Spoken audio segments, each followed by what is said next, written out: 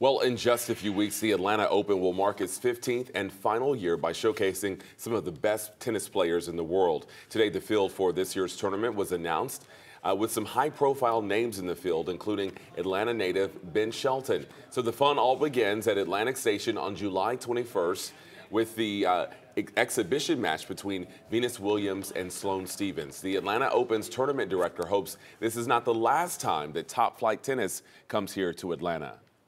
Atlanta is a great city and a great market for professional tennis, and over the 15 years we've shown that it's a very successful market to do that. So we hope to be able to do something, maybe not next year, but down the future we want to be able to do something. And in the spirit of today's event, some of the popular mascots like Freddie Falcon and the Hawks' Harry and Georgia Tech's Buzz, they were there showing off their tennis skills. Much more news.